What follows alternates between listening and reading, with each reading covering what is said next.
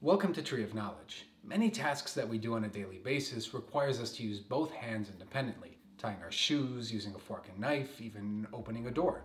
These are all pretty trivial. Some tasks, however, prove to be a bit tricky. Rubbing our stomach while patting our head is a classic example. Drawing a circle with one hand and a square with the other is almost impossible to do. For many of us, when we attempt to perform non-trivial movements separately with each hand, our hands either tend to get stuck or not do exactly what we want them to do. This phenomenon is called bimanual interference. Now, some types of complex movements become easier to do with practice.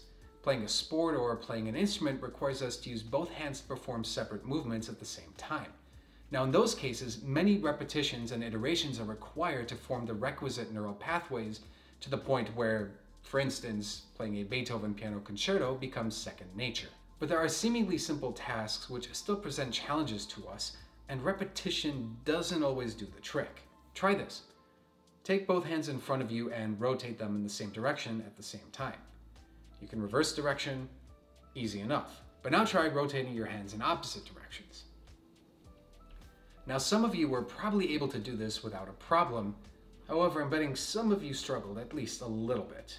Your hands may have gotten stuck at a certain point, or maybe both hands ended up rotating the same way, even when you were trying really hard to make them go in opposite directions. It can be pretty frustrating if you can't do it after the first few attempts. If you fall into that category, don't worry, I'll show you a simple trick at the end of the video that will have you getting it down in no time. But first, why does bimanual interference occur at all? Is it a fundamental limitation of the motor cortex? Are there simply some movements that we cannot do?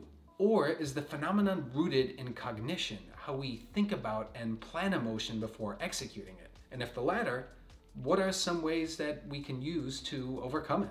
Now, many motor coordination studies demonstrate that the motor cortex favors co-activation of similar muscle groups when both limbs are activated simultaneously. Mirror symmetric motions are easier to perform than asymmetric ones.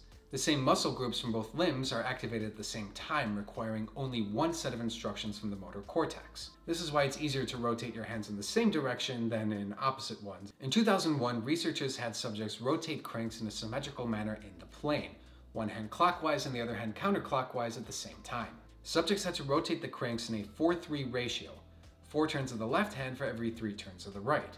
It's pretty tricky to do if you haven't practiced that type of movement before, and as expected, many of the subjects exhibited bimanual interference. However, when test subjects coupled their movements to visual feedback, the movements became a lot easier to perform.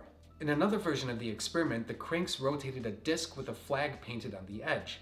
Except the gear of the left crank was adjusted such that 4 turns of the crank resulted in just 3 rotations of the flag. When subjects were told to rotate both flags at the same speed, their hands rotated in a 4-3 ratio without a problem. Follow-up studies confirmed that a majority of bimanual interference in spatial tasks results from perception and planning of those tasks, rather than from any fundamental limitation of the motor cortex. fMRI analysis shows that the same area of the brain becomes activated during bimanual tasks as when subjects are performing a strup test, identifying the color of a word while that word spells out a different color. This indicates that bimanual interference arising from spatial tasks results from how we conceptualize and plan out a movement.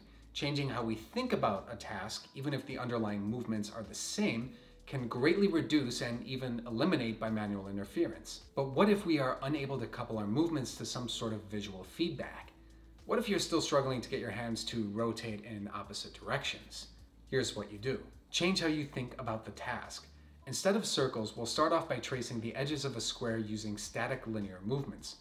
Start with both fingers touching. Step 1. Extend one hand out while bringing the other hand toward you in a straight line. Step 2. Lower both hands together. Step 3. Bring both hands together with fingers touching. Step 4. One hand out, the other hand in. Step 5. Bring both hands up. Step 6. Bring your hands together again. Repeat the sequence a few times until the movement starts to feel a bit more natural. All you're doing is outlining the template of an imaginary square. When you're ready, you can try merging the steps into one fluid motion while keeping the corners of the square in your mind as mental guideposts. Once you have that down, progressing to a circle shouldn't be too difficult. If not, keep trying. Thanks for tuning in. I hope you learned something new. For my next video, I'll leave you with this riddle. What does Hernando Cortez, the Spanish conquistador who conquered the Aztecs, have in common with a peacock. Hint? Game theory. Thanks for watching. Stay curious.